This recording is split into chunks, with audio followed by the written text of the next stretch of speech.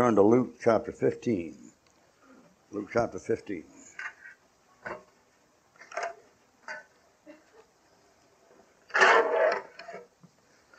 We'll take Luke chapter 15, beginning at verse 11, and come through down about verse 24 somewhere. And this story in Luke chapter 15 is a famous story. If you read your Bible at all, you'll recognize the text. There's certain stories in the Bible that are universal. Everybody knows about them. There's hardly anybody in America that doesn't know about Daniel and the lion's den. That's just there. And stories like Jonah and the whale. See, those kind of stories. And everybody's familiar with those things. They're part of the American literature heritage. And that Bible's been translated into 160 different languages, so it's pretty universal. Daniel the lion's den, Jonah and the whale, David and Goliath, those stories? Those stories like that are commonly known, and the story about the rich man in hell, that's commonly known. And this one here this is called the story of the prodigal son. And the word prodigal means spendthrift. The word prodigal means a person who wastes things and throws away things, throws away his talent, wastes his life. And so when we talk about the story of the prodigal son, we're talking about a young man who's wasteful. And Luke chapter 15, start at verse 11, see how he starts. And in verse 11 he said, there was a certain man that had two sons. And the younger said, Father, give me the portion of good that falleth unto me. And so he divided them his living. Not many days after, the younger gathered all together and took his journey into a far country, he says, and wasted his substance with riotous living. Or now he says, of a certain man that had two sons, and the younger. Now you might have known it been the younger. The younger son said, there's something about a young man when he gets to be about 16, he's smarter than ever be again the rest of his life, and has all the answers. Girls, it's about 13. Something happens to a girl about 13, she goes all to pieces. And they call it, puberty and adolescence. I don't know what it is for the devil as far as I'm concerned. But you'd think they get that young coming up, and they never know quite as much again as they know then. And the younger said, Father, give me the portion of good that falleth unto me. And so he divided them his living. And not many days after. You think about the far country that you get there. And the young man got together what he had and took off. He's going to conquer the world. Old Chinese saying, he who go out to work, set world on fire, soon come back for more matches. And you see young people doing today crazy stuff. You ever see these kids hitchhike out here, 17, 18, 19 years old with a backpack on? They're working harder than if they worked in a coal mine at 20 cents an hour, man. Out there in the rain, sleep in the rain. They get mugged the first night they're out, and they're carrying junk with them the rest of the time. What a dumb thing to do. I'm glad that I don't have to go back and come through again. Our folks, if just to be young again, I wouldn't want to be young again for nothing. I wouldn't want to go back and be 15 or 16 or 17 for nothing. You can have it. You take you young people I'm talking to right now, you're in one of the most depraved, rotten, dangerous generations ever showed up on this earth. And I wouldn't want to go back and come through again. I'd probably wind up hell going through the next time. I probably wouldn't get through it. Back when I was a boy coming up, if a young man was, 15, and he was smoking and drinking at 15, he's considered a bad cat. But your bunch are on dope at 12. I know your bunch. You're on dope at 12. And that isn't progress. Darwin didn't know what he was talking about. He might have been a monkey man, but anybody with any sense wouldn't be. You ought to know your relatives better than I know them. I was going around saying, once I was a tadpole when I began, then I was a monkey with my tail tucked in. Next I was a monkey, I was a frog with my tail tucked in. Next I was a monkey in a banyan tree, and now I'm a doctor with a PhD. And that isn't true. You don't come up like that. You don't go from puddle to paradise. You went from paradise, Genesis 3, to puddle is where you went. I don't envy young people in America today. I know what they're up against, and it's plenty. You go to middle school, and they don't tell you how you dress or how you should dress. They don't give you a Bible. They don't even allow you to bring a Bible to school. And the first time you get in the slammer, the first thing they'll do is give you a Bible. They'll wait till you're shot before they tell you the truth. That's a dirty trick to pull on young people. Well, it was the young man said, Father, give me the portion of good that falleth unto me. And so he divided him his living. The old man said, Son, I hope you don't go. I'm going. I'm tired of people around here telling me what time to get in and curfew and all that stuff. I'm a man. I want to do it my own way. Beat it. Get out of my way. Old man said, Son, you're foolish and you're young. You know what you're doing? Oh, shut up. I'm tired of getting preached out. I want to go. Old man said, I'm praying you won't go. He said, I'm going. The old man said, I hope you won't go. Bam, went the door, and out they went. Now, you know what that means? That means God won't make you be good. Some of you are waiting for Calvin to predestinate you into something or other, but you ain't going to make it. I'll tell you how that thing is. When you lean toward God, he leans toward you. And when you lean toward the devil, he leans toward you. And he didn't want the boy to go. Tried to stop him. He wouldn't go. He wouldn't stay, and went anyway. I don't want to see you go to hell. I don't relish talking about people in hell. My mother's in hell. Father's in hell. 2 uncles and an aunt in hell. Most of them died chronic alcoholic. I don't get any thrill out of preaching about hell.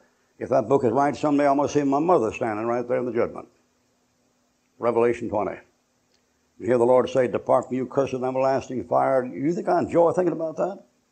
I believe the book. Maybe you don't, but I do. And if I believe it, that's what's going to happen. I read my Bible, God doesn't wipe away all tears from their eyes until after that judgment. There's going to be some bawling going on at that judgment. I'd like to think about those things. But you take this here, young fella, God won't make you be good. Now, if you decide you want to be good, God will help you. If you want to be a clean-cut young man and be an honor to your father and your family and your country and your God and have God use you, all you got to do is lean toward God and he'll lean toward you. And if you want to grow up and be one of these pied sapheads hanging around a gasoline station blowing the smoke out your ears and talking about the hypocrites in the church, and then the devil will help you. The devil can't make you bad and God can't make you good. But when you lean their way, they lean toward you. You young ladies sitting there, what kind of woman you want to be when you grow up anyway? You want to be like one of these sluts you see in the front of Good Housekeeping and these magazines in the rack today. In 1920, that stuff would be all called pornographic. 200 magazines at a shot. That kind of woman you want to be? A bunch of men trailing around after you like a pack of dogs? You want to be that kind of woman? You be that kind of woman. Well, this country is filled with that kind of women. You can grow up there, you know, if you want to be that kind, then wind up with a busted home and a busted heart and a life shot to pieces, the devil will help you. Just lean toward him, he'll lean toward you. Now, if you want to be a decent young lady and be treated like a lady, men are smarter than you think they are, ladies. They know a lady when they see one.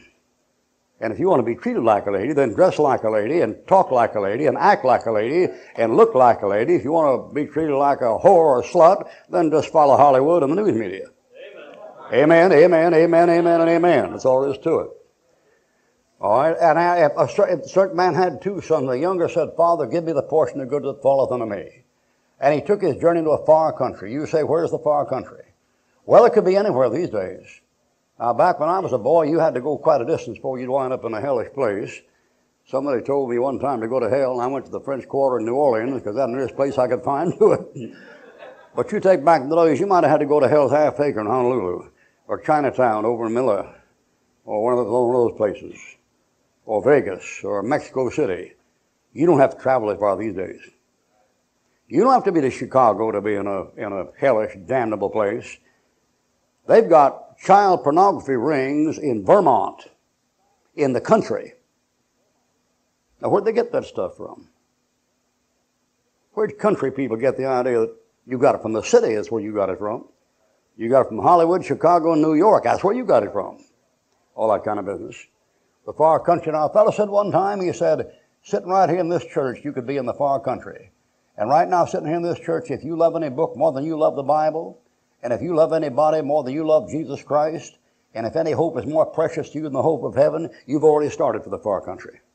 Just a matter of time before you're going to go there.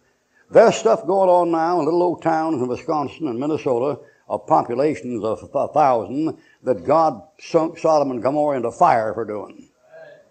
And if you don't know that, you never drove a taxi cab. I'm going to hell in a mile a minute. And the young man said, I want to get out there and do what I want to do when I want to do it, and not many days after. Got thinking about it.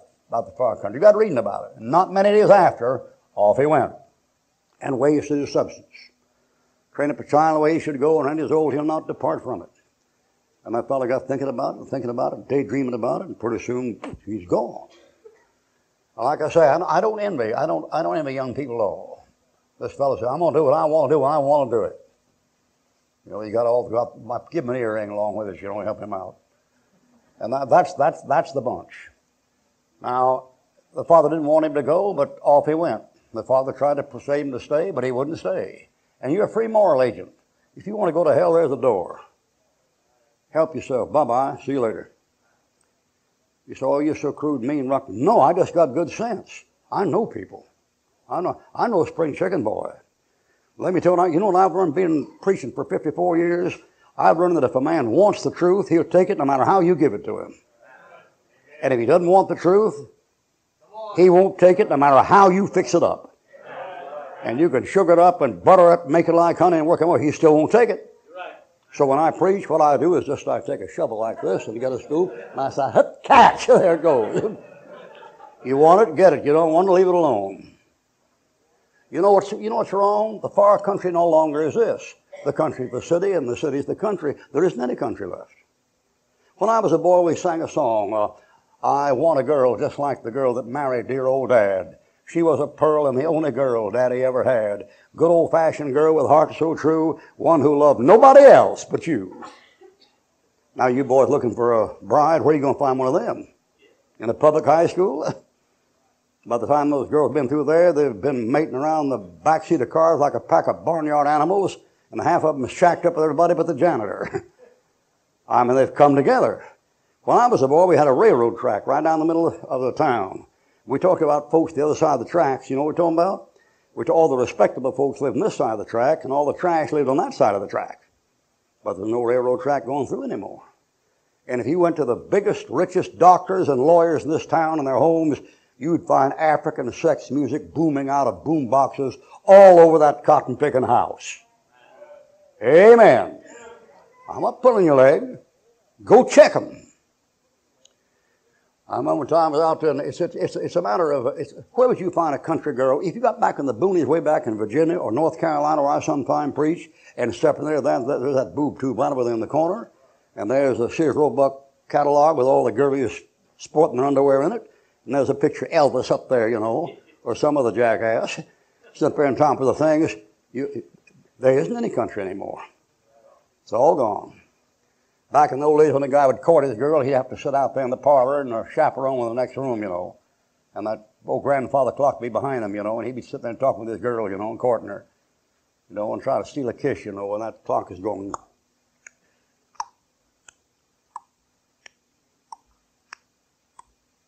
You know what it's doing? It's saying, take your time, take your time, take your time, take your time, take your time. Now they're in the back seat of a car, they got these little wristwatches, they're going, little wristwatches. It's all picked up.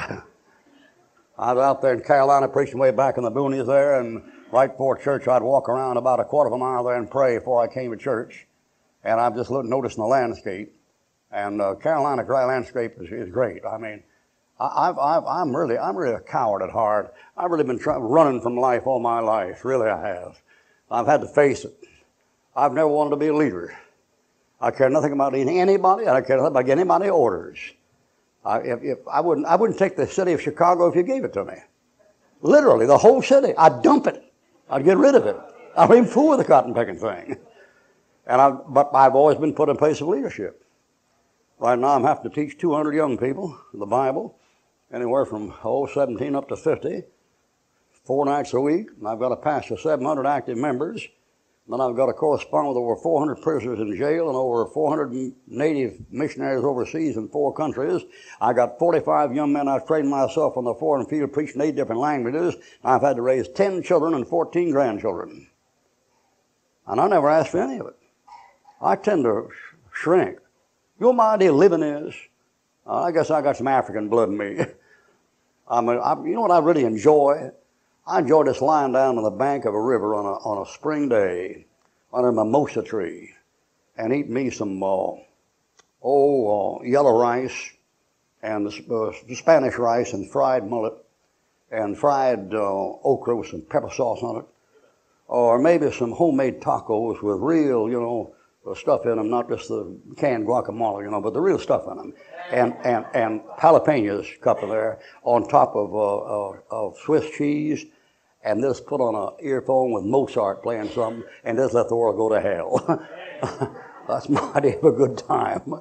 I never could do that, but I'd like to run back to North Carolina and take a generator and go back there and build me a place where you couldn't hit your neighbor with a 22. But I'll never get there. You can't have any ministry back in there. You know a place to have a ministry? A place like Chicago. I mean, you want a sinner? The woods are full of them. And I'm walking around there praying, when I passed by a fellow's place out there and covered it for a while, looking at it. Some farmer got him a thing there off a dirt road, and the dirt road is a quarter of a mile from a blacktop. And he got these big old pine trees and oaks sitting out there, and 40 acres, boy, a huge old ranch-style house made out of logs. Boy, what a beautiful place, man. And then right out in front, here's this great big solar dish sitting out here. So what's in that guy's house? A bunch of half-nude women doing the bumps and the grinds, boy. Don't you know? That's what bumps and the grinds, that's what they call it. Now, if you don't know that, you never worked in a nightclub. But I've served drinks out of them. I know what they call it. I know what that stuff is. Don't kid me. I know what jazz means. Now, you don't. And the people who write the jazz articles, they don't either. And if they did, they wouldn't use the word. Well, I raised up there back in the 30s and 40s playing the jazz bands. I know where the word jazz comes from. I wouldn't repeat it in public. You see that thing? That you lost that distinction. You're all got together. Why build you a beautiful house way back in the back of nowhere with all the animals and stuff to get away from the city, and then drag the cotton-picking city right in your living room? That's a dumb thing to do. All right, the old man said, don't go, and I imagine the older brother said some things about it too, although he's not recorded as saying anything about it. And the Bible said, and there he wasted his substance with riotous living. The young man went out and he was inexperienced. He didn't know the world. He don't know what they do in the world. I know what they do out in the world. I know what everybody does in 24,000 miles in every direction. I've been all those places, but I've got some miles on me. I travel 40,000 a year by plane for 52 years. 40,000 a year. I've been up in the air longer than a seagull with sore feet. And I preached over there on the streets in Korea, and my interpreter over Song Lee over there. I preach over in the Ukraine, my interpreter, Major Taurus, KJB converted fellow. I preach over in Germany, Rudiger Hemmer translates for me there. I preach in Mexico, Weldon Jones translates for me there. I preach someplace else over in Hyderabad and Bombay, and Kumar translates for me there, and all that kind of stuff. You know what people do out in the world? They make a living. See? If you ever go up to Montana and it says deep sea fishing off Key West, come there, and you go down to Key West, and it says, see the Blue Ridge in the fall. You go to the Blue Ridge, and it says, see the Painted Desert in the Grand Canyon. You go out there, and it says, come to Seattle and fish for salmon. You go up there, and then it says, see the beautiful Canada. What are you doing? You know what they're doing? They're trying to get you to just go, and when you get there, you know what they're doing? They're selling and buying and selling and buying and selling and buying. Did you ever see Waikiki Beach? I mean, the original? It ain't that thing that goes straight up to Diamond Head, That's that thing they've made public beach. Now that stuff was private beaches. Waikiki Beach in World War II was just the land in front of the Royal Hawaiian Hotel. You couldn't have parked 45 cars on that beach. Those rooms in 1947 and 46 were $25 a piece for a single back in there. Well, a single, $25 a piece a night. Now what they are now, you probably couldn't even hardly say. But you see that beautiful Monokura in the moonlight and Sweet Leilani, Heavenly Flower and all that kind of stuff, and you think of this beautiful romantic thing, they're making money, boy, hand over fist. They make money. That's what they do. They work and make money. And this fella starts out, are you going to really go off on your own, young fella, and tell your mom and daddy where to go and ignore them and be your own boss, do what you want to do? You better have some shekels on you, boy. When you get out there, they ain't nothing free. You're going to pay for it. They're all making a living. All right, the younger said, Father, give me the portion of goods that falleth unto me. And so he divided him his living. And not many days after. And if not many days after, you get thinking about it and dreaming about it and joking about it and talking about it, and pretty soon you're going to go. And I preached the Prodigal Son all over this country, and big, huge young people's rallies and stuff, sometimes 1,200 in there. I used to preach for all the independent Baptist churches in Ohio, Indiana, and Michigan every summer at Camp Chautauqua. And I've seen congregations there of 800 and 1,200 kids, and drawn this picture for them. And I've seen kids come down there, when they got through praying at that altar, you could mop that thing up with a mop. Tears. A bunch of kids came to me one night and told me what's happened back there where they were sitting, where their girlfriend wanted to come down, and her boyfriend was on the save. Just a little squirt, about 50 years old. Her boyfriend was about 18. And they told me back there that thing came, and she turned to her boyfriend, and she was crying. And she said, Jim, won't you go down with me and get saved? He said, no, I ain't going down there. He said, I wish you'd go down there. I'll go down with you if you come down. He said, let's go to the far country. And she said, I'm afraid to. And he said, why? She said, we might not ever get back. He said, well, Ruckman got back. If he can do it, I can do it. You better watch that stuff, kid. Ruckman got back, did he? What did he leave behind when he left? Ruckman got back, did he? Where's all Ruckman's buddies? You seen him around here anywhere? How many of you fellows are World War II veterans? Let me see your hand. World War II. Where are my buddies? I'll tell you where they are. They're dead in hell. The bunch I came up with. Or in TB sanitariums, or in nut houses, or in rescue missions. You better hadn't take a chance like that. Maybe God isn't going to use you. You better watch your step. A certain man had 2 sons, and one said, Father, give me the portion of goodness fall to me, and so he divided them his living. And not many days after, it didn't take long, he took his journey to a far country, and there wasted his substance with riotous living. He went down and got him in a disco, or something like that. Back when I was a boy coming up, they called them juke joints. Juke joints. Juke joint was an upholstered sewer with indirect lighting for both sexes. And you had different style juke joints. I mean, it depends upon how much you made as to where you went. I mean, if you made, $1 an hour, you wound up out there, in a honky-tonk place, and with the honky-tonk angels and Tex Williams, and Eddie Arnold, and Hank Williams, and that bunch are all saying, kick me in the head with a beer can blues, or my wife left me, or your wife left yours, who cares who comes back? And the beer was 15 cents a can.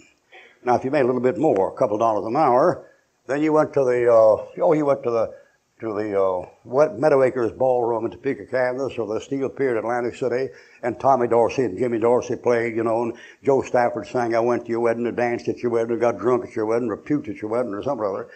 And then, but the beer was more expensive. Beer was 25 cents a bottle. You see, come up from cans to bottles.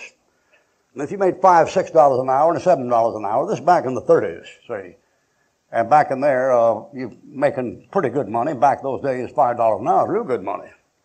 If you made that much, you went to the Waldorf Astoria, or the Edgewater Beach Hotel in downtown Chicago, and Xavier Cugat played La Compasita, and the women tango, wore evening dresses, and the champagne was $12 a glass.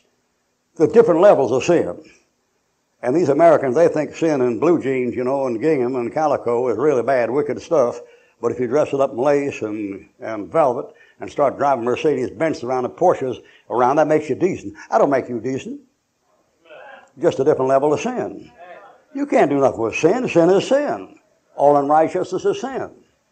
I mean, sin just like beans. I don't care what you do with beans. Beans are still beans. And you can take beans and roast them or toast them or bake them or fry them or make ice cream out of them. And when you got through, you got beans. What you got. Anyway, he said this. He said, boy, I'm going to go down there and get me in a nightclub, and I'm going to get me a blonde on one side and a brunette on the other. And I'm going to get me a Cadillac or a Porsche, or Audi, and I'm going to drive back to this hick town, and I'm going to show them they can't treat me like this. I'm a man. No, I'll tell you what he is. He's a chump about to get his head cut off. Now, you say, why? Well, it's commercial. It isn't what it looks like. It's all commercial. There's a buck back there somewhere. See this young lady? She's here in a juke joint, and she's living high on the hog and low on the chicken, she thinks. And you take her mother was a harlot and her daddy was a drunkard, and she wouldn't know the gospel if you saw it in daylight. You think she's happy? You say, oh, yes, she's happy. No, she's not. You say, well, yes, she is. No, she's not. You say, well, I can see Brother Ruckman, she's smiling. No, she's not smiling. You say, Brother, I see my two eyes, she's smiling. No, she's not. I just drew it to make it look that way. You see? And when the devil wants to get you, you know what he'll do to you? He'll paint sin up till she smiles like a May Queen, and you'll think, aren't those people happy? No, they're not happy. They're not happy. Now, I played in those places. I mean, try diddly, you know, those sorority houses, you know, Delta, and Sigma Nu and Kappa Nu and all that kind of stuff, and played for the Kiwanis, you know, and the Owls and the Bats and the Buzzards and the Kooks and all that business, and played for the USOs, not UFO, USO, and played for those places. You know what people do in those places? They come and show off their boyfriends and their girlfriends and their clothes to convince you they're happy when they're just about that step from suicide. Most of them. You say, how do you know that? By the kind of songs they like. People, the songs that last out there in the world are not the happy songs. You take these, every now and then one of these cute little songs come up, you know. We had them called Maresy Dotes and Dozy Dotes and Little Lambsy Divey, you know, and boop, boop, get 'em, dot 'em, wat 'em, shoot, and making happy tracks, and I believe, I believe. Those songs don't last. You know the kind of songs last out there? I mean, I hear them occasionally played in radio, and they've been playing, I've heard them for almost 60 years. There's songs like, sometimes I wonder why I spend the lonely nights dreaming of a song, that melody haunts my reverie, and I am once again with you when our love was new, and each kiss an inspiration. Those last. You know what kind of songs last out there? They're the song of broken hearts. You know why? Because unsaved people are miserable. And they make themselves look happy and act happy, but they ain't happy. The way of the transgressors is hard. I know the kind of songs that last out there. I know them, you know. Oh, don't let the begin the beguine. Let the love that once was a fire remain an ember. Let it sleep like the dead desire I only remember. They last. Hank would get up and sing these songs. He'd come in and cuss his audience, and they'd laugh and cheer. And he'd sing about his blues, died alcoholic hearts, you know. Didn't never made 50. Presley didn't either. You know why those big shots are sing those unhappy songs? Because they're miserable. That's why people like to hear them, because they're miserable. They have a rapport with each other. Let me tell you something. When the time comes to die, you don't want some nut coming to your place there and sitting and singing you some piece of rock music, you know.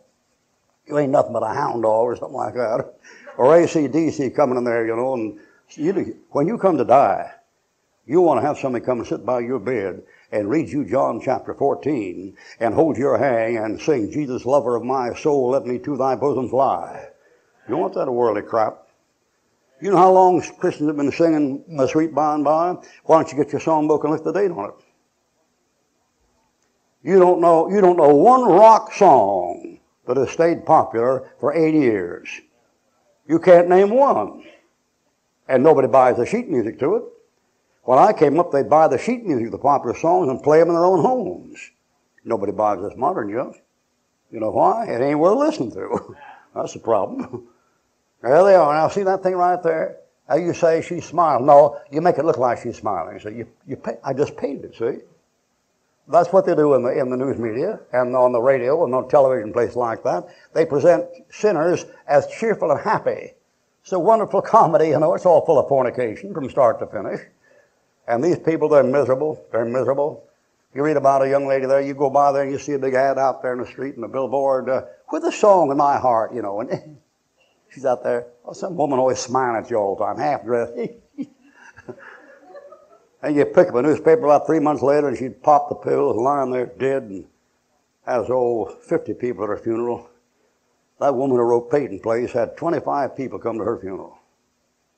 That national TV soap opera. 25 people.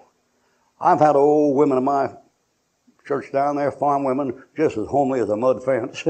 And when they died, they had 200 people come to the funeral. You're in the wrong track. Those songs aren't the right kind of songs. You take what they do is they make them smile on the camera. Most of you fellas now, you got to see a newscast once in a while because all the newscasters now are professional Hollywood models. It ain't nothing they're saying that's worth hearing. You just look at something, that's what you're looking at. And this time they're blinking, reading the sign off the camera. Don't kid me. They don't memorize that stuff they give you newscasts. That thing's on the camera where they can look right at the camera and read off the script off the top of it. See? I've done radio screenplays and radio plays and screenplays and adapted books to movies. What they call the man who makes up the shots, sketches each shot before the camera does it. That stuff is all fake. That woman will be before that camera, Then she gets off the camera. Hey, Joe, get me a blankety-blank drink out of that blankety-blank. Yeah, man. Yeah, boy. I mean, haven't you noticed how pretty teeth all those models have? They make beautiful false teeth these days. Most of those things are homemade teeth you're looking at. Do you know that? That stuff is all set up like that. It's fake, fakey. That's what it is. All right, now here they are. Here's this girl here. She's over here, and she's just came with a bad life, knows nothing, no gospel, no Christianity, no Bible, no church, no nothing. You think she's happy? Well, she's smiling. They are told to smile. They're paid to smile. You can't buy anything without a grinning woman like that. If you're buying a new refrigerator, there she is in evening dress by the refrigerator. You buy your car, she's up in the automobile in a bathing suit. Oh, yeah, man. Now, what's that for? It's to make you think they're happy. They're not happy. They're not happy. Now, see this girl over here? She's raised in a Christian church. And she went down there, with the beginners, they come down before church, they'd stand there and they'd sing, Jesus loved me, this I know, because the Bible tells me so. Little ones to him belong, they are sweet, weak, he is strong. Yes, Jesus loves me. Raised in a Christian home. You say, what's she doing in a mud wallow like that? Well, as a jewel of gold is in the swine's snout, so is a fair woman that's without discretion. And the sow has returned to her wallowing in the mire. Now, sister, if you're one of the Lord's sheep, you better get something settled. You can't be happy in a mud hole. Sheep have no way of cleansing themselves. Other animals can rub against the fence and scrape the stuff off or jump in the water and get rid of it. That sheep, when he goes down and comes out of that water, is just kind of a dirty, muddy, gray, and brown. The shepherd has to clean him. The shepherd has to clean him. The shepherd has to clean him. You can't clean yourself.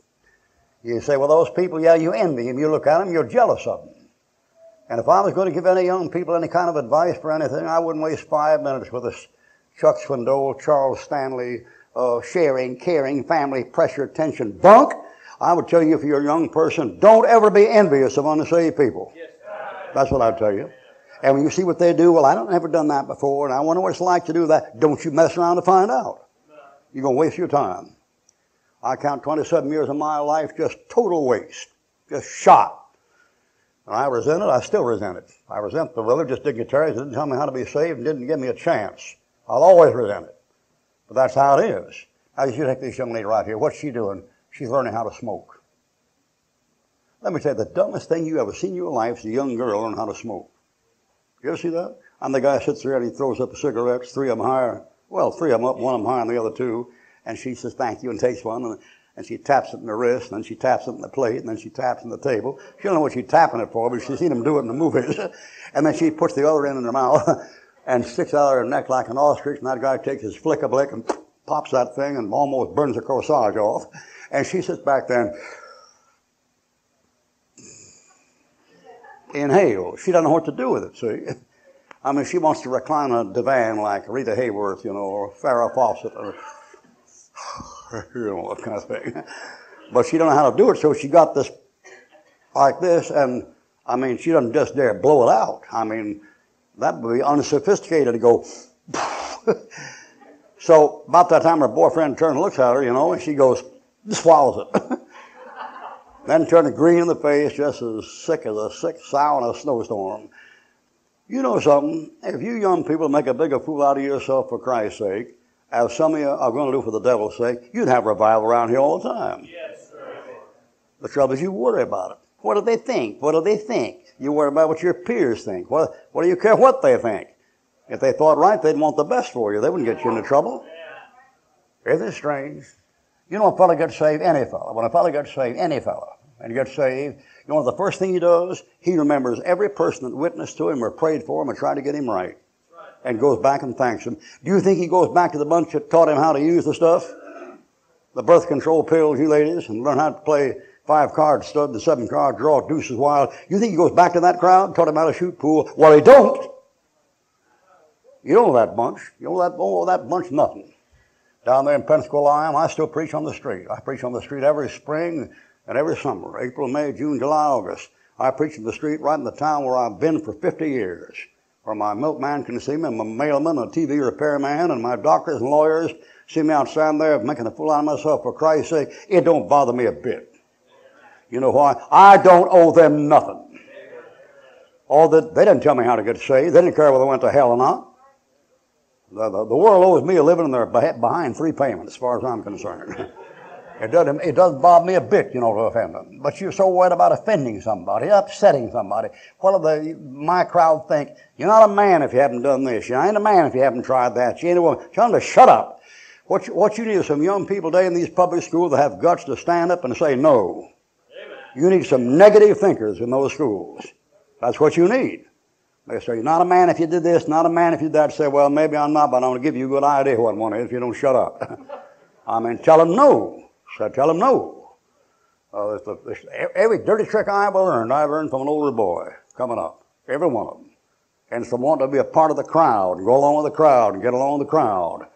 And that Bible said a companion of fools should be destroyed. Now see this young lady here, you know, we used to sing, Jesus loved me, this I know, because about me so, little ones to him belong, they are weak, but he is strong. Oh, here she is, and she's putting on the dog. You know, you think she's happy? A professing Christian? Why, that Bible said the backslider in heart should be filled with his ways. If you're a sheep, you can never be happy in a mud hole, lady. So just don't try it. There she is. Now here's this bunch here, and this is what this young man is, his idea of a good time is. Of the world, by the world, for the world. Boy, this is living, man. This is living. The Bible's a strange book. You know what this young man happens to this young man after he goes through this mess?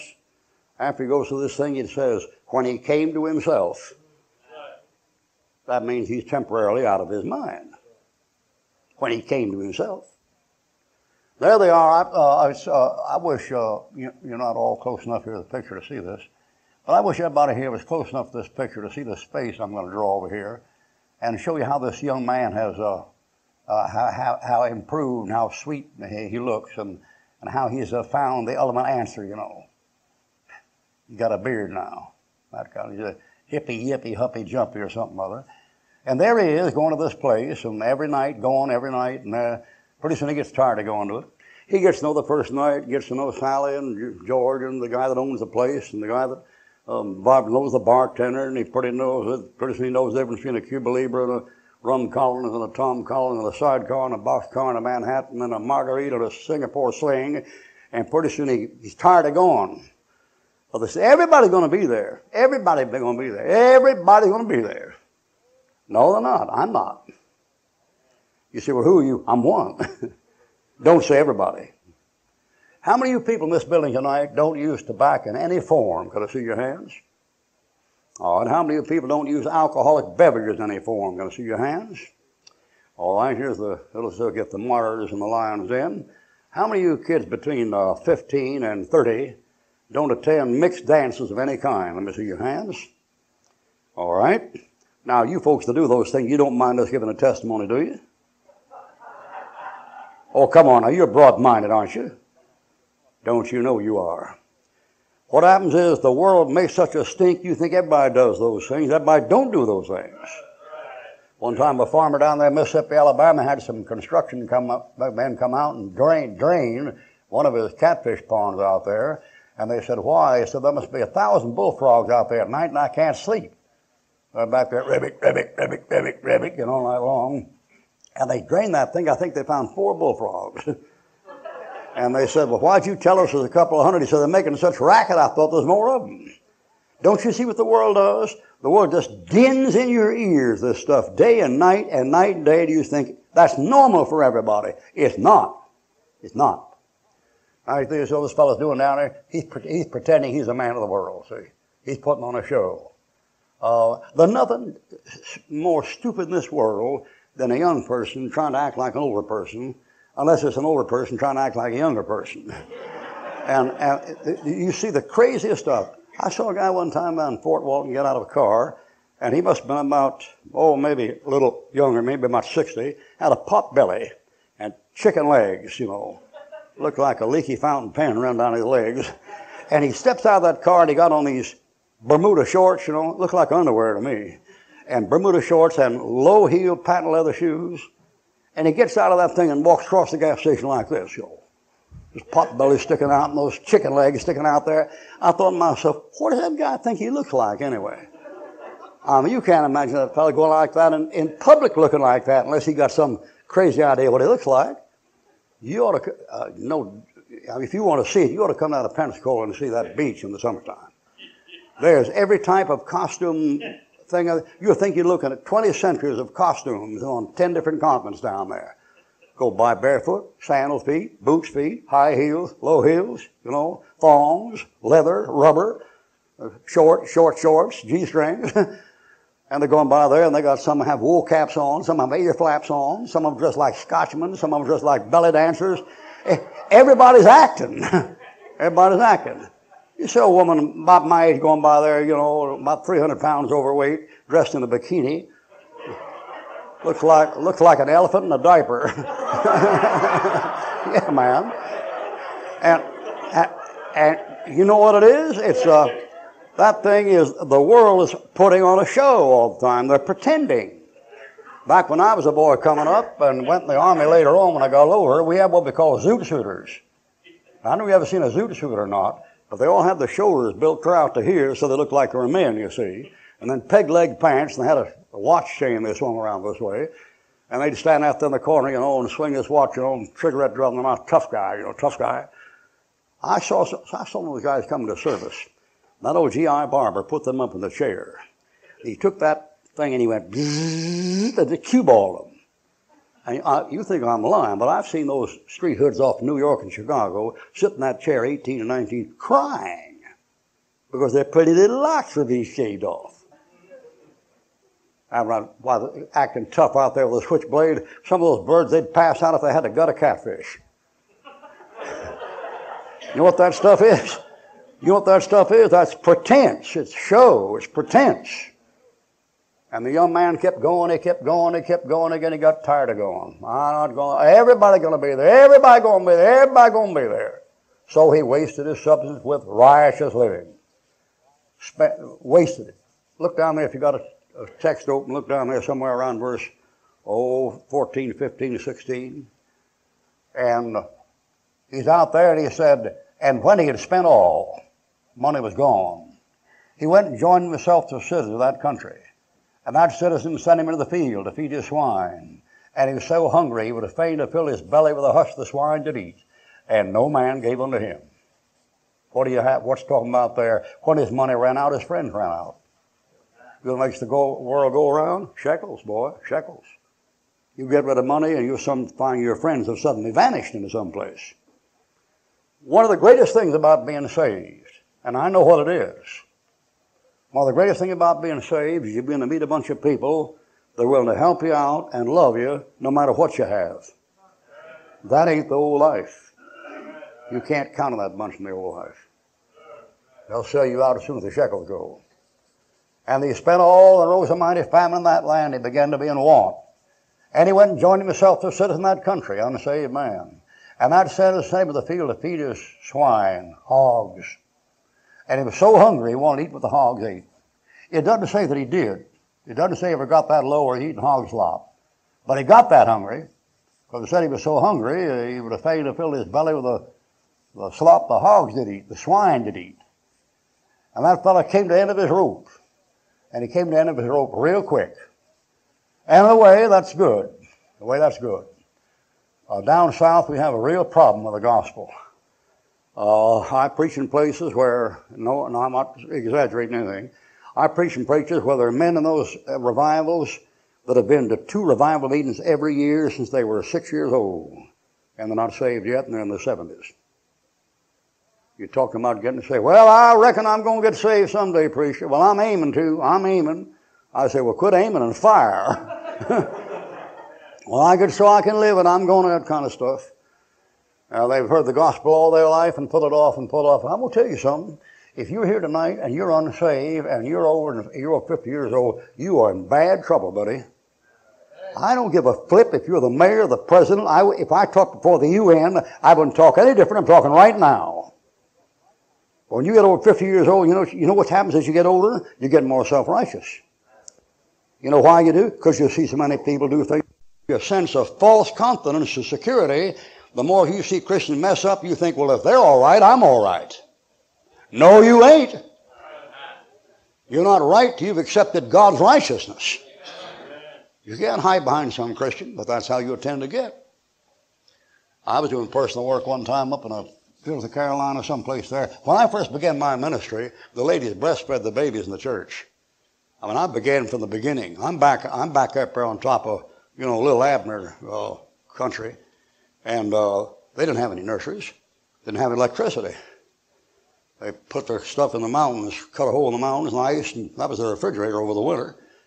And I preached, you had a kerosene lantern and a Coleman lantern to preach by. Every time you wave your hand, you almost set the building on fire. That's why I began back in there.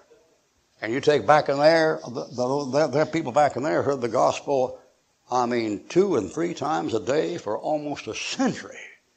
And they're not saved yet. I told an old farmer back there one time, he's back in the backyard, nailing up slats on a pig shack.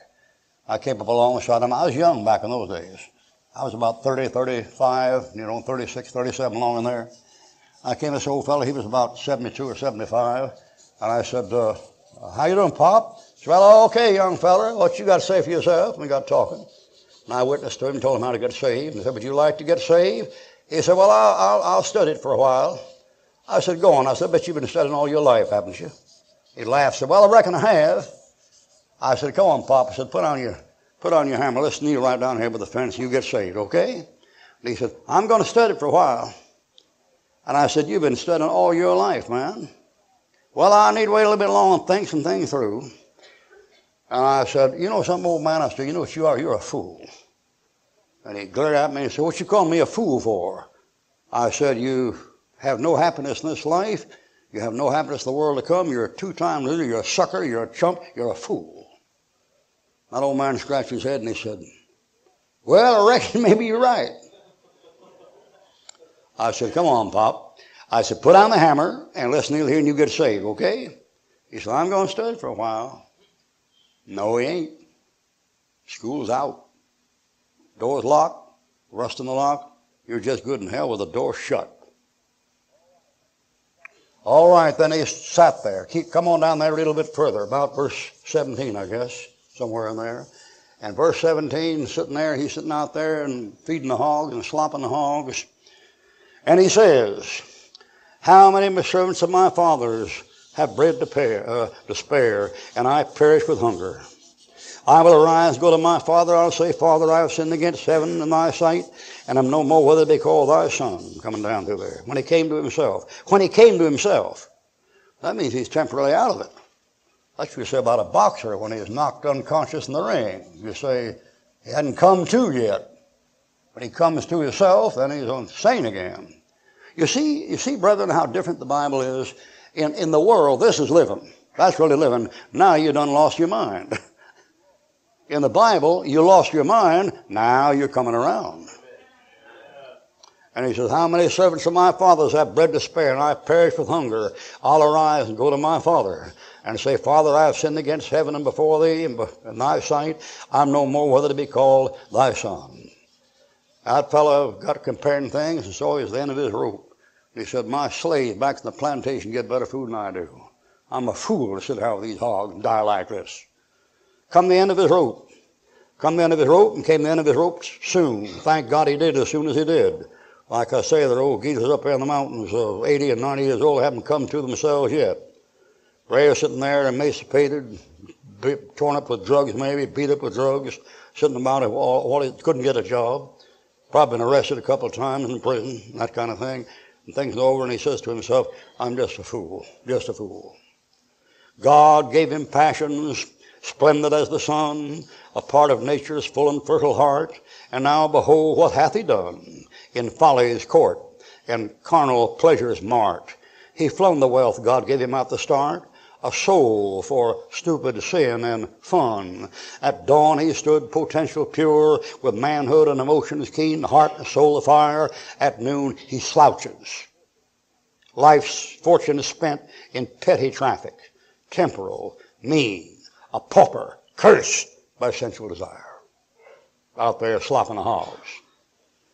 Young lady, you know what the devil do with you when he's through with you? You be up there slopping pigs.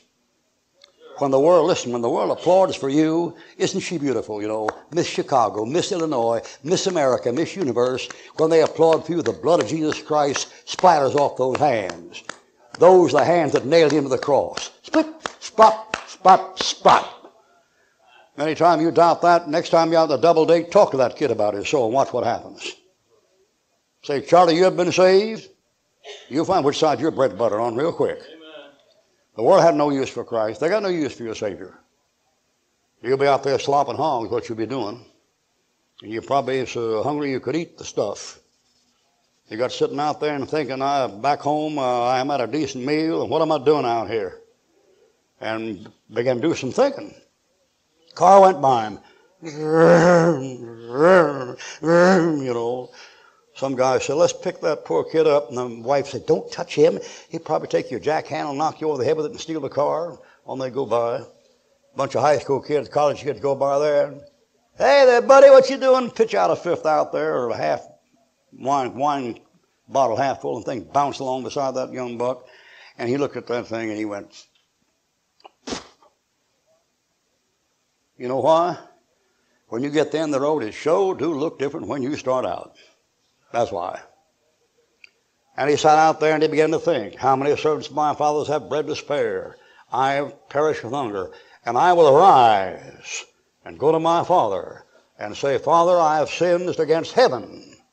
Not just against people. Against God.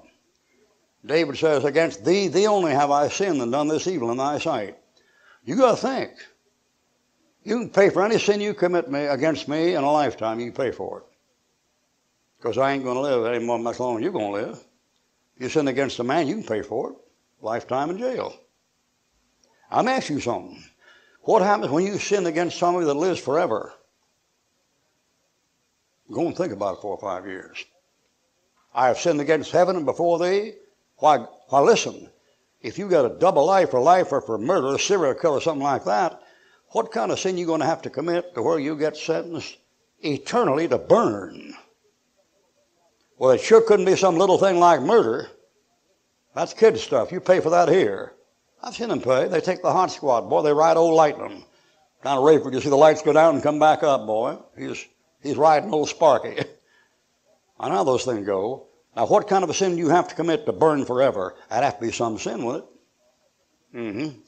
A sin against me can be paid for 90, 100 years. But how are you going to pay for a sin against somebody who lives forever? You're going to pay forever. You said it isn't modern. No, that's just as ancient as air and sunshine and mountains and water. The one that made them. You sin against him, you pay for it forever. You see what this young fellow's doing out here?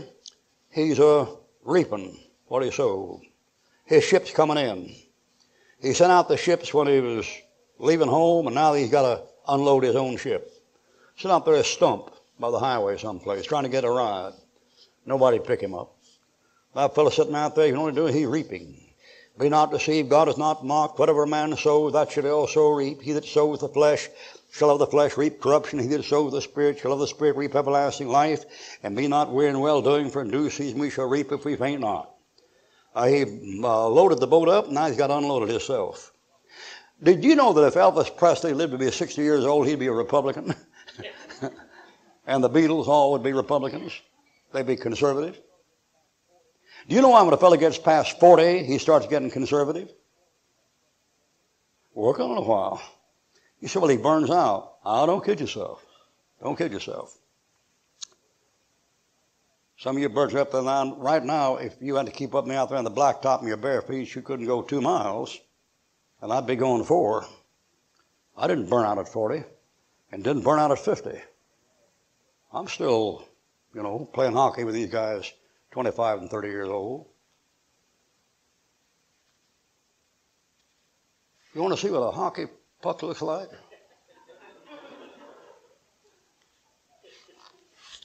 Like that. That thing come there 90 miles an hour and pop you there, boy, you'll feel it for days. Now, do you think I burned out or something? You know why you get conserved when you're past 40? Because when you get past 40, you have time to see some of the ships come back in that you sent out before you was 20. And it's scary. Some of you folks just haven't lived long enough to see your ships come in, and someday they'll come in. I get up to be about 27 years old, and the Lord say, okay, Ruckman, reaping time has come, go down the dock. I go down to Pier 5 in Honolulu, or Pier 9 in Manila, I forget which. And I go down there, and I take my ship, and in it comes, and I pick up the hatch and look in there, and boy, what a stink. I mean, dead bodies and rotten eggshells, and coffee grounds, and broken glass, and dead shrimp. My God, what a stink. I said, I can't unload this thing. The Lord said, you send it out? I said, I didn't send that out. And the Lord said, well, you always reap more than you sow, don't you? Put a ear of corn on the ground. You don't plant an ear that long. You plant something as big as your fingernail. Look what comes up.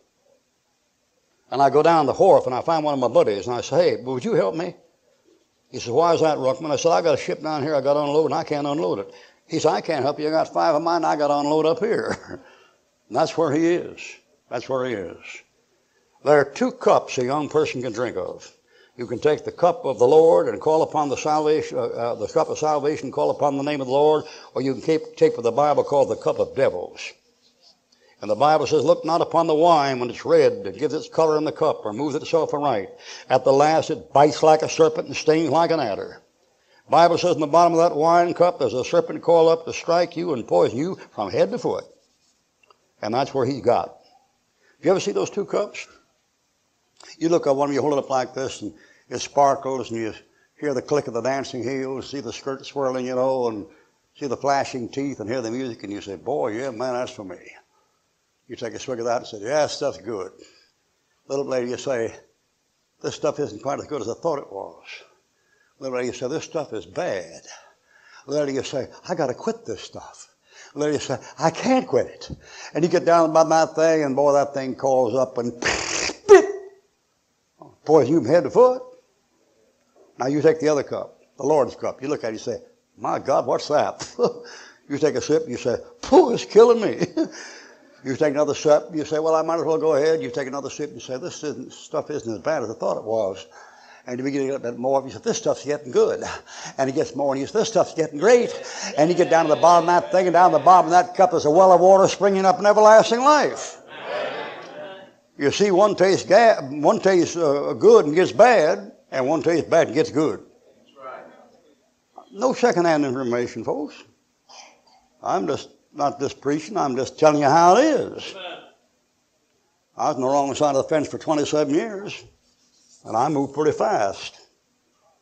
When Hugh Pyle led me to Christ in the record room of that radio station, I looked like I was 45. He was 35 and looked like he was 15. Clean living. I was sitting behind that console, drums and a dance band at night, disc jockey in the daytime. And sitting there, and Hugh Pyle, that country preacher, came in and sat down and began to preach. And the Lord said, now you see that fellow there? He said, you talk to him when he comes out. I said, he don't know nothing. And the Lord said, now if you don't think that's a man, you just check him when he comes out. That fellow, man, he never drank nothing stronger than buttermilk. And I looked back and the Lord said, if you don't think he's a man, just check him. So I said, okay, I'll check him. So he comes up and he goes by the door, going out the door to the radio studio. I said, hi, preacher, what do you know? He turned around and says, I know the Lord Jesus Christ. What do you know? Man, that was a nasty turnabout, man. I like to swallow my stogie. And I said, well, I don't know him. He said, but you like to know him? And I said, I don't know. And he said, well, would you be willing to ask him to save you? I said, I guess so. He said, come here. And I've been reading a stolen Bible for about 2 months and taking convert course with a Jesuit priest. about the end of my rope. I'd already studied Buddhism and all that stuff years ago. And I went back in the record room, and he took out a Bible and said, "Do you believe this is the Word of God?" And I said, "Yeah, that's it." I wouldn't have said that otherwise. The last time overseas in the Philippines, my company commander pulled a Bible on me. He said, "Ruckman, you're always reading stuff. Let me read you something out of this." I said, "I'll put that away. It's a lot of baloney." I call that book baloney. Lord had one fixed for me, boy. By the time I'd reading that thing drunk, heading for a drunkard's grave, I said, "That's it." And he said, "Do you believe you're a sinner?" I said, "Yeah, I know I'm a sinner." He said, "You believe Christ died for sinners?" I said, "Well, I guess he did." And I wasn't trying to be funny. I didn't know. I know the priest said he did, but I didn't know whether the priest was lying or not. And he said, "Do you believe he could save a sinner?" I said, "Beats the fire out of me." He said, "Would you ask him to save you?" I said, "Sure." So I took his hand and he said, "Now, in your own words, ask Christ to save you." Now, if he'd known how I was going to pray, he wouldn't have said that. Because any guy came up the way I came up and the way some of you came up, a four-letter word was every other word. And these guys you work with during the daytime and cuss all day, a lot of those fellows, they don't even know what they're saying, honest to God. They just get used to talking that way. The blankety blank this and the blankety blank that and the blankety blank. And that's why I was. I didn't know anything. And I took him by the hand. He said, "Now, just in your own words, ask Christ to save you." And I said, "I don't know how to pray." And I didn't. I knew, Hail Mary and our Father, who art in heaven, hallowed be thy name, kingdom come, flip the beads and all that stuff. But I didn't know how to pray. And he said, "Just in your own words," he said, "ask Christ to save you." So I bowed my head. I said, "Lord, I'm a blankety blank sinner, and I'm going to hell sure as blankety blank if something don't happen pretty blankety blank quick." I mean, I cussed clear through the prayer. And got toward the end of it and said, "God save my soul for Christ's sake, amen." And I looked up at him and I said, "What you laughing at?" He said, "Nothing." He said, "You mean that prayer?" I said, "You're GD right, I meant that prayer." And I did, see. I wasn't trying to be smart. I meant it. And he said, "If you meant that prayer, you're saved." I said, "I don't feel any different." He said, "You're not supposed to feel any different." I said, "How I know I'm saved?" And he said, "You just know." I said, "No, I don't." He said, "Yes, you do." I said, "I do not." He said, "You do so." I said, "I don't either." Getting kind of hairy there for a minute. And he reached in and pulled out a Bible and showed it to me, and he said, "Read it." And I read it. It said, "These things have I written unto you that believe on the name of the Son of God, that you may know you have eternal life." God says there, you know you have it. Now, do you know it, don't you? I looked at that thing and I said, yeah, I guess I do. He just said, "To say yes or no?" I says, "No." He said, "Do you know?" I said, well, I never got such a mess in all my life. I've never had any trouble arguing with people. I can always think of something to say in less than 2 seconds. But that guy had me up a tree, boy. I was feeling a rock in a hard place. I thought if I said I was saved, I was lying because I didn't feel like I was. And I said, "Well," and he said, "You don't think God's a liar, do you?" I said, No, I don't think God's a liar." "Well, God said there, you know you're saved. Now, do you know it, don't you?" I said, "Well, yeah, I know." And I felt like I was lying when I said it. But boy, next Youth for Christ night, Saturday night, I went out there, boy, and I heard the first gospel message I ever heard in my life. College graduate, 27 years. Heard it the first time. A fellow can be in the United States for 27 years, the college education, never hear it. They sang "Just as I Am" without one plea. I never heard it before. But that thy blood, you didn't have to sing 2 stanzas for me. Now, some of you folks, you got to sing 4 or 5 stanzas before you come. I think your problem is you're just stupid, to be frank with you. I mean, I knew something good when I saw it. But if you came through what I came through, you'd know something good if you saw it. The trouble is you haven't had enough mud and sewage and garbage yet to satisfy you. That's your problem. I didn't need 2 stanzas. They sang "Just I Am" without, bam, I was down there. A 12-year-old girl came down with me. You think we didn't make a pair? I had a black shirt and a yellow necktie and a mustache. Weighed 185 pounds and 28-inch waistline, so mean I didn't love myself. I could have a guy 6 feet 2 jump up down my belly in his boots and it wouldn't rupture anything. And 4 cigars in this pocket and 4 cigars in that pocket.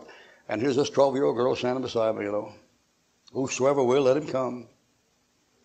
They all get singing, "Blessed be the tie that binds our hearts in Christian love, the fellowship of kindred minds." I'm standing there, shaking hands. I thought I was shaking hands with angels. If you told me some of those old women were talking about each other and the kids were necking out there in the parking lot and the deacons were stealing money, I'd be ready to shoot you. Live and learn, eh, boy? I just came out of a night so black and everything else was clean, you know. And they finished that thing, and that night, the buses didn't run that end of town that night. It was out too far in the country, so I had to hitchhike back. I didn't have any car. At that time, my family was busted up, and I was drinking myself to death, didn't have a car. And I was walking back there, and nobody picked me up. About that time, the devil got to working on me again. Fine bunch of Christians. Wouldn't even give you a ride home. You call it Christianity? Those fine bunch of Christians. Anybody offer you a ride home? Yeah, Christian. It's Christian, you know. And about that time, a car stopped right by me. And the guy said, hey, you want a lift? I had that happen out here Sunday morning. I got up and did a little walking, exercise, went around a couple of blocks down there on the highway, and it began to rain, cats and dogs, and you know what. And I came around there, and I had my suit on and everything, and began to get soaked, and no umbrella. And half the buildings around there don't have any awnings on them. And I began to trot toward the motel and praying, God help me, God stop the rain, God get me soaking wet. It don't mind me any. I mean, I could preach soaking wet, but you'd be shocked. I know you people. and I said, God give me help. And a car stopped right in front of me. The lady said, are you going to church? And I said, yeah. She said, well, get in. And it was a Christian woman, a Baptist, just happened to come out of a driveway there where I was crossing something and got me. Well, here I'm out there walking home, and you want to ride? I said, yeah, I can ride. Got in. Sat down, got his wife. They've been at church. They're coming back from church. And I sat in the back seat, and they said, we were at church tonight and saw you accept Christ your Savior. I said, yeah, I did that. And they said, you'll never regret doing that. I said, no, I guess I won't. You know, I didn't know nothing. I was so green, he stuck me in the ground, I'd have rooted. And I'm looking out the window like this, and this dark night, and I'm thinking, yeah, you got to learn to talk. Best thing you ever did. You got your car here, got your family with you. What do you know about it? You know, that's what you're thinking, you know. And he didn't know what I'm thinking. He's just talking. And he said, yes, sir, that's the greatest thing a man can do. You did the right thing tonight. His wife said, amen, you certainly did, young man. I said, yeah, I suppose so. And I'm thinking to myself, yeah, you got to learn how to talk. You know, you got a job, and I'm out of work, and all this kind of stuff. And then he said, without knowing what I'm thinking, he says, you know, he said, I never had a mother or father. So I was raised in an orphanage. And he said, I accepted Jesus Christ, my Savior, when I was 11 years old. Ever since then, I've been just happy as a dead pig in the sun. Woo! I said, Lord, I'll shut up. And I got back my little flat there, you know, 10 cent a bed, a can to spit in. And I got in and knelt down in the dark, and the devil got to work me over again. You crazy run around here tonight, you're not saved. What do you mean saved? What do you mean to save? You can't live it. You'll be back where you were before very long. What do you mean save, all that stuff? You can't live it. Your family's all, what about your family? And the Lord said, when the Holy Spirit witnesses, it's never this startling loud thing you hear these charismatics from with. It's always still and quiet. The wisdom from above is first pure, then peaceable, full of good fruits. And I'm kneeling there, and the Lord says, it's all right now, Pete, it's all right now. I try to worm myself out of it. You're a kook, run around with this Bible stuff, you're getting to be a fanatic. You better see a psychiatrist in the morning. And the Holy Spirit says, it's all right now, Pete, it's all right now. It's all right now. Just bring peace to my troubled soul, boy. And let me tell you, I knew I was saved then. I had absolute assurance I was saved. Well, it's 54 years later now. You know what the Lord is telling me? It's all right now, Pete. It's all right now. Well, my buddy said, you're just tripping, man. You got a drug dream, man. You're a fantasy. You're not really saved. It's just like taking a trip on drugs. I said, brother, if it is, I got the best junkie in the world you ever saw, and I got mine free, and my trip lasted 54 years, and yours didn't run 3 weeks. Amen, amen, amen. All right, he says, I will arise and go to my Father. Then thank God for verse 20. I think it's verse 20. And he arose. Is that verse? And he arose. Thank God for that verse. He didn't sit there and die on his stumps. And I'm going to say something in favor of this young man. I haven't been very complimentary of him, because in the Bible it's all backwards. In the Bible, that's in the world, that's the hero. And that's the hero's girlfriend and the love triangle, you see. But the hero of this story is not the young man. It's the old man. It's the father. For you, the hero always has to be a young man. Karate kicking, punching, killing, blowing away AK-47, all that kind of junk. And in that Bible, that fellow is nothing but a profligate, unappreciative, conceited bum. But I'll say one thing for him. When that young kid said he's going to do something, he didn't waste all day. He got it done. That young fellow said, I'm going out the far country. Off he went. I'm going to live like the devil. He did. I'll arise, go to my father, and he gets up. I'll say that for him. He got up, got off the stump. Now, an old man, like I say, in Carolina, Alabama, and Georgia, and Mississippi, has been sitting that stump there for 40, 56 years and hasn't got up yet. Thank God he got up. And listen, when he got up, don't you know what happened? Don't you know what happened? You probably wouldn't know unless you've been saved late in life. Now, if you're saved after you're 30 or 40 or 50, you know what I'm getting ready to say. But if you're saved young, you wouldn't understand this. You know what happened when he got up? Well, he took about 3 steps and one of his old buddies showed up. Oh, buddy. He's going to be right there. And he said, hey, man, where you going? So I'm going back home. You never can make it. It's 300 miles. You're going to walk it? You're never going to make it. Well, maybe I won't, but I sure am hungry. I'm sure tired of this hog slop. He took a couple more steps, and one of his old other buddies showed up and said, you know, your old man going to whip a tar to you when you get back. You know that, don't you? Well, that may be true, but I can smell that red-eyed gravy and cat's head biscuits and corn in the cob. I'm going. 2 more steps. Hey, man, what about that blonde, that brunette you said you're going to bring back with you? Oh, you take it, ain't got time to mess with them. A couple more steps. Hey, man, how about that Mercedes-Benz you said, I can't make the payments, you make the payments.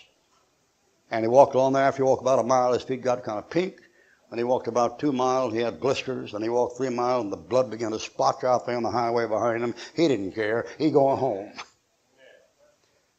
You know why some of you fellows don't get off the thing and go on home? You got a taste for hog slop. That's your problem. You get tired of eating the husk of this world and you get hungry for God, there's not enough devils in hell to keep you from Christ. Amen. Your problem is you got a taste for, that's the problem. Right. I preached one time down in Mobile, Alabama, and got the invitation. There was an old boy back there about 6'6", farm boy, and he'd been under conviction the whole service, this thing here. And when he got up the invitation, he reached across the seat in front of him and hit his buddy on the back, like to knock him over 2 benches. And he said, Sam, he said, I'm going down there to get something real. Down he went. You can't keep a man from God when he gets hungry for God. And the trouble is, you folks, a lot of you, you're not hungry. You're satisfied with pig slop. That's your problem. You're welcome. There's more where that came from. All right, keep on reading. He arose and came to his father. But when he was a great way off, his father saw him and ran and had compassion and fell on his neck and kissed him. And the son said, Father, I have sinned against heaven and before thee, and am no more worthy to be called thy son. And he didn't get to finish it. He was going to say, make me as one of the hired servants. And his daddy wouldn't let him. His daddy said, don't tell me about the rest of it. And he said, bring forth the best robe, put it on him. Bring forth shoes, put them on his feet. Bring out a ring, put on his hand. Bring here the fatted calf, and let's kill it. And let's eat and be merry, for this my son was dead is alive, and he was lost, but now is found. Look at that last verse down there. And they began to be merry. Just said they began, don't it? When did they finish? They never did. When you come home and trust Christ, your Savior, God Almighty spreads a banquet for you up there across the sky. At the marriage of the Lamb, you sit down at a feast that never ends. That's what's going on. Now notice it said he had compassion upon him and ran and fell upon his neck and kissed him. Now what does that mean? That means the old man saw the boy coming before the boy saw the old man. That means the old man was waiting for him. How you know he's waiting for him? You know he's waiting for him because you don't fat a calf overnight. And you take that, when you try to visualize these things, and I try to visualize them, and maybe I haven't got the picture right all the time, but when I see this scene, what I've seen is old antebellum home down south in Alabama, Georgia, Mississippi, on a plantation. The fellow had servants. this fellow's going to go back and sleep in the servants' quarters, work out in the fields, chop cotton. And the old man's still waiting for him. The old man been waiting for him for days and weeks, waiting for him, praying all the time. Walk the floor at night. And his wife say, won't you ever come to bed? That boy wasn't no good anyhow. Had some kind of bad blood in him somewhere. Quit your worrying yourself to death and get some sleep. And the old man walked the floor at night. God, please save him. God, please bring him back. God, you know, he's young and he's so stupid and he's so foolish. And oh, God, don't let the devil get him. And oh, God, have mercy upon him. God, you know where he is tonight. All that stuff for days and days and days. And then in my mind's eye, I see him out there in that balustrade around that porch, those porch roofs, those old antebellum homes, looking out across that plantation, long about sundown. He looks out across there, and about that time the colored man comes up and said, boss, he said, Miss says supper's ready, you better come on. He said, okay, I'll be there in a minute. And he said, Mrs. says it's on the table. He said, I know you're right, I know you're right. I was just watching the sun going down there with the sunset. And the colored man said, boss, the sun ain't going down over there, it's going down over yonder. He said, I know you're right, but I was just watching it down, shining those trees down there by the lane. And he got looking down about that time, he saw something come to that lane, and he got up, and it fell down, and it got up, and it fell down, and he said, yonder, here he comes. And broke his neck getting down the stairs to get to him. You know what I'm talking about? If you started for this altar tonight to get right, God would beat you there. The Lord is more anxious to get you right than you are to get right. That's what kind of a God you're dealing with. This great omnipotent, this great big bang out in some place trying to invent hydrogen atoms and stuff and carry on the galaxies and the star clusters. That ain't the God of that Bible.